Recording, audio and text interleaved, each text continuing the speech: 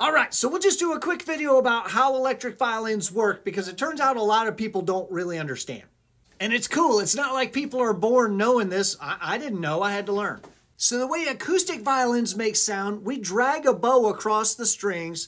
Those vibrations get transferred into the bridge, into the top, through the sound post inside, to the back, and then the front and back actually pump air out of these holes. This whole body works like a physical amplifier.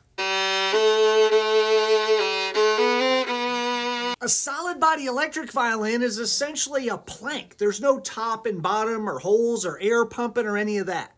We still drag a bow across the strings and the vibration goes into the bridge, which has a pickup in it. They still make a little noise because the string is vibrating, but not much. Until you plug it into an amplifier.